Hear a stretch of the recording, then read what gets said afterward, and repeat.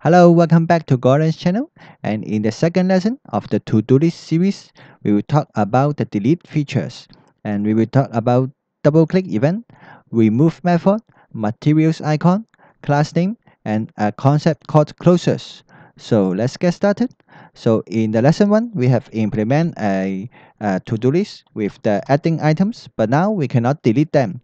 So let's go to implement it from the result of lesson 1. Here we have created the list item and append to the unordered list as a child. So when we create the list item, we can add event listener to it. Add event listener. And now there is a very common way, which is the double click. dblclick. It's not the full spelling of double, it's a special spelling. And let's give the callback dblclick and then the babbling force. So now let's go to implement this function. Function on double click.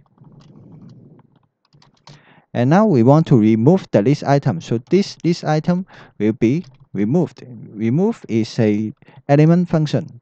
So now let's try it. If we have egg, milk, bread, if we delete one, we will remove one. If we double click on it, we will remove the list item. So this is the double click event, dbl click event, and the remove method. And now let's go to implement a button for it. So instead of using a double click, we can go to use a button. And I'm using the material icon as example. So we can go to material.io and go to resource and go to this icon. So let's try it. If we go to the material.io, and then we can go to the resource, and then at the resource we can choose icons. So now in this page we can see actually there are a lot of choices, so we can use the search here. Delete. Now after searching it, it will have provide the choice for delete. So let's choose the first one, delete. And here we can see that it is suggesting us two ways. The first way is to download this image and use the img element, and the second way is to copy this HTML code. So let's copy this span and copy to our source code. So let's copy it here. So the list item, the inner text will be input value plus the source code, which we are copying from it. Now we can see that there is some colors which is indicating that this is treated as keyword and this is treated as variable. So let's try to inspect the console. And now let's use the right click inspect to open the console. And if we save it, the live server will run the error for us. See, uncaught syntax error, unexpected identifier at line 25. So we go to line 25, we see list element dot inner text equals input value plus, and then double quote, and then span class equals double quote, and then materials icons. You see, this one in the light blue color is indicated as the variable, but actually it is part of the string. And the reason for this unexpected identifier is because this double quote is closed here, because the copied HTML code is also using double quote. So we can change it to single quote. Now this one is solved, and you see the errors go to here. You see, now it is still saying that now the error becomes invalid or an expected token, which is this one, the red, this one. And the reason is that there is a automatic semicolon insertion here, ASI, because the JavaScript treat this as end of statement and treat this as new statement. So to solve it, it is just to delete this new line and then delete it. You see, now when the colors go back, right, and then we can see that the error is removed because we this is the ASI. So now if we add some items, you'll see that this span is shown in as the text. The reason is that we are using inner text property. So if we use inner HTML instead, we can see what do you expect. Here we have the input value, for example egg, and then this span will be passed as HTML, so we will see the delete. So let's say if we use egg, we will see egg delete.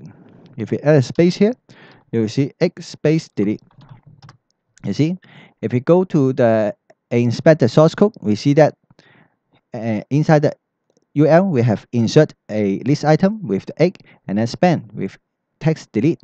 So the reason that has not becomes an icon yet is here. So if you go back to the material icon site, you see follow the instructions to embed the icon. So let's click into it, and it tells you how to implement material as icon. So first of all, you can use the GitHub or use the BAO or npm to install it. But here we are using web, so here we will copy this link here, which should be put into the HTML in the head. Say be after the title, we will import this style sheet from the Google Forms website. And now if we go to save it again, you can see that if we type egg, we see egg and then the delete icon. If we type milk, you see milk and the delete icon. So this is how to implement this into here. But now our event listener is still double click, so it is still removed by double click. So now this is after talking about the materials icon, we will introduce the class name.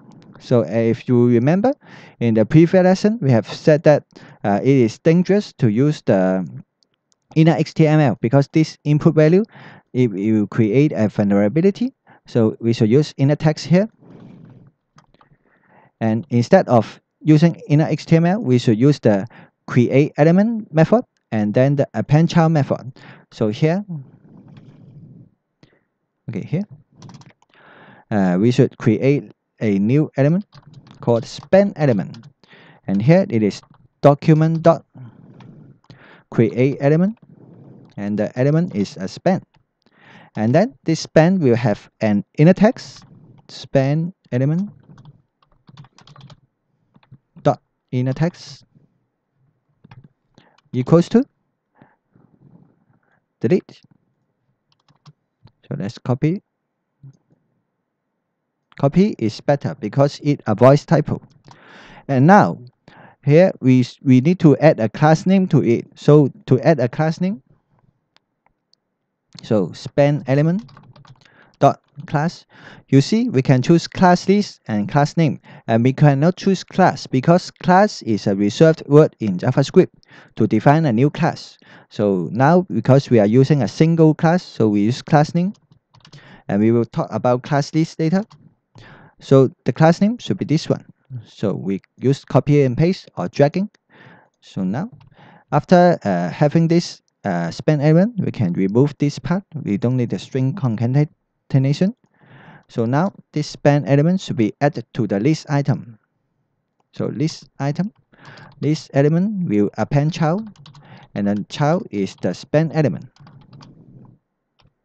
See, now we should change the event listener. Instead of adding on the list item, we will add it to the span, which is our button.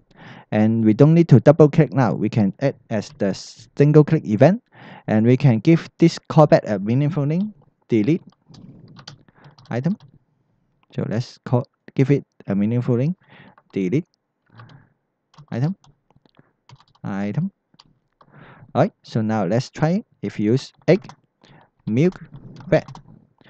Now you see that this is this.remove. So if you click on the button, what do you think will happen? If we click on it, we remove the button instead of the list item. So this is because we use this.remove here. And the solution, there are many ways. The first way is parent node. So we can use this.parent node. So if we add it, so the parent node to this one, alright, list item. You see, the parent node to our button is the list item. So when we click on the button, it will move that list. And if we click on this one, we remove that list. So this is this.parent node. And another way that I want to introduce is closures. So this one is, instead of this.parent node, we can use list item, list element, which is this one, list element.remove. So let's try it. So if we add something now, and we add another one, if we click on it, we remove that. Okay, I click too fast. If we click on it, I remove that list item. If I click on it, I remove that list item. And you may ask, because this one is this element and everyone is this element, why it is not removing the other list element? So the reason is because of an advanced JavaScript concept called closures. So let's do this slowly. For example, if I add the first item, which is an egg, when I add it, you see, when I add this element, and then I create this span element, and I add the event listener on this span element, which is this delete item. And now this delete item, when it is assigning this function, it remembers the environment which this function is created. So the environment is inside the functional scope of onChange. So when this button is clicked, it will look for this element and is look up the functional chain, and we will look for this list element. So for this button, is this element is this one. And if I add a second one, now this function is onChange function is triggered a second time, and now this onChange will create a second list element. You see we are using let here, which means that this one is limited to this scope. And now when we create a second list element, and we are creating a new span element, and this new span element, it will add a event listener, the delete item, and this delete item, when it remembers its environment, which is this environment, it will remember this item, which is this one, which is the milk one. So you see, that's why each button will remember its own list item. It will not remember the second another list item. So when we click on it, it will remove only its list item. So this is a very advanced concept called closures.